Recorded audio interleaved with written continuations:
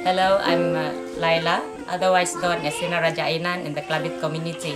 For the last couple of days, we have been celebrating the Bari Food Festival, and I think our taste bud has been experiencing a lot of exciting food, and we've tasted so many different variety of vegetables from the jungle. Little vegetable like this, which we call the tangayan, and this which we call the dure.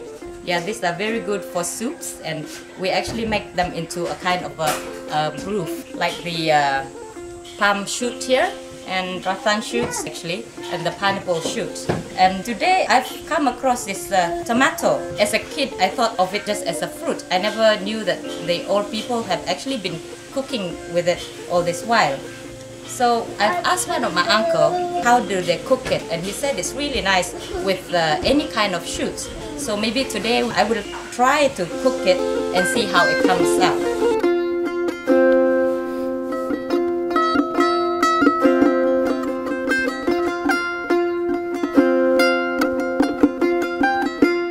First of all, we take the shoot and cut it into 4 pieces, taking the center, which is very sharp, growing to be a leaf.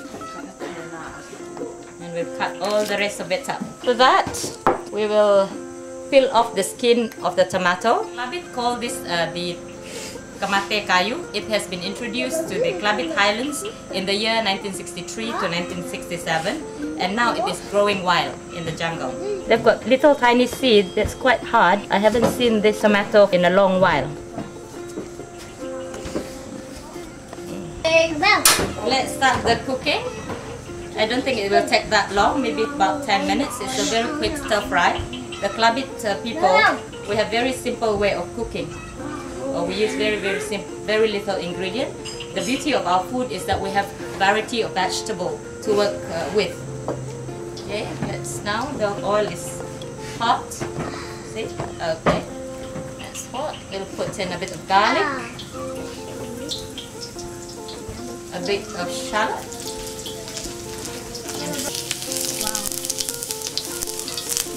and now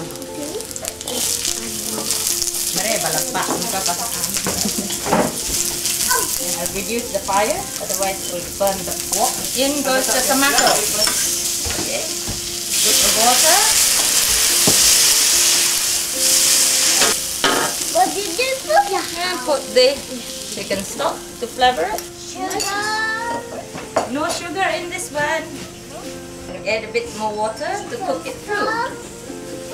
Yeah, it looks yummy. That's it. Oh, look, looks really pretty. And let me taste it and see how it tastes. It's got a very sharp sourness to it, and also savory at the same time.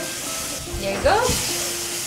That will be our dinner for tonight, guys. Okay, let's put it here on this plate.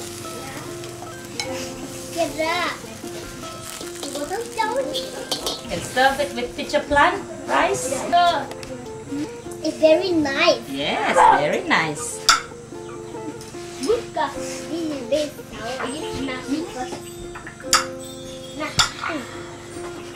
And is it nice? What is this?